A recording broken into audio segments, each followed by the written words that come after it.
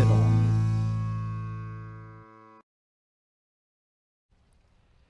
For a link to the PDF version of these instructions, check down below in the description.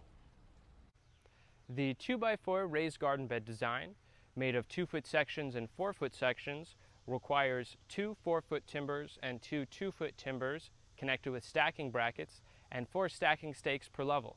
It will also require 4 finishing caps on the final level. For a full list of required parts and cubic soil required for each level, check down below in the description. To connect your boards and brackets, take a bracket and slide one onto either end of your board until the snap lock hole is lined up. Once you have the hole lined up, take one of your snap lock plugs and lay it flat onto that opening.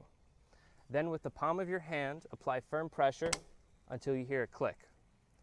Now flip the board around and repeat this step on the other side. If you're having trouble installing the snap lock plugs by hand, you can also use a hammer or mallet to install them.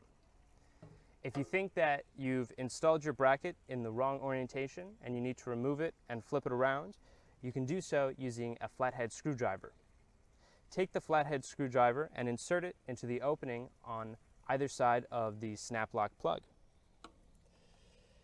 Insert it and apply firm pressure into the snap lock plug and then twist up. Then flip it around again and repeat this step. Firm pressure into the nub and twist up. Now you can remove your bracket and flip it around. When bracketing your 4-foot and 2-foot timbers for the 2x4 design, make sure that you install all brackets in an alternating orientation for both of your 2-foot and 4-foot timbers. So here we have, on this side, the bracket is in the top position, and on the opposite side, it is in the down position. So make sure that all of your boards are connected in exactly this pattern. For hard surface installation, you can use a hacksaw to cut off the part of the stake that inserts into the ground.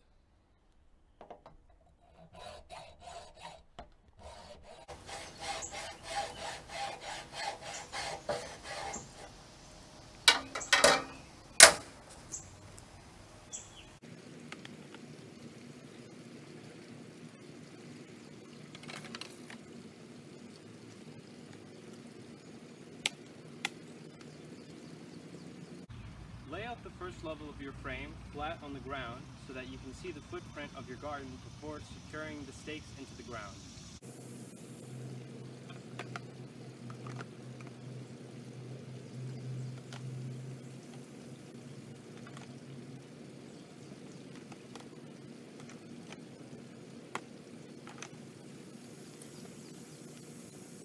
Use stacking stakes for the ground level of your base design.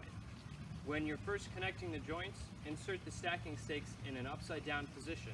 This will allow you to make adjustments to the base shape before securing these stakes into the ground. Once you have the first level of your design laid out properly, flip over the stakes and hammer them into the ground.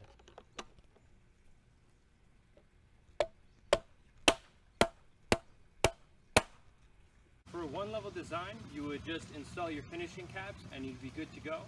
For all additional multi-level designs, we'll be using stacking stakes for all additional levels, which will insert into the top of your ground level stakes.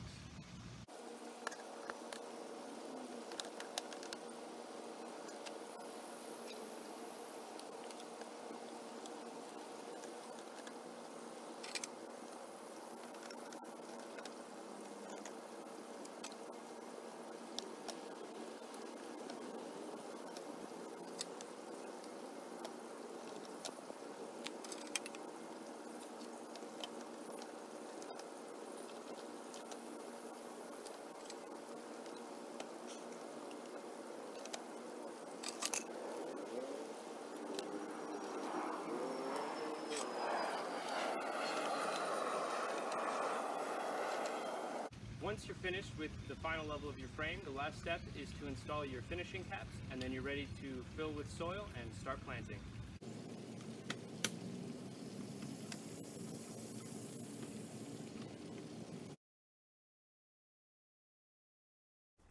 If you have any questions on this instructional video, please email us at support@frameitall.com.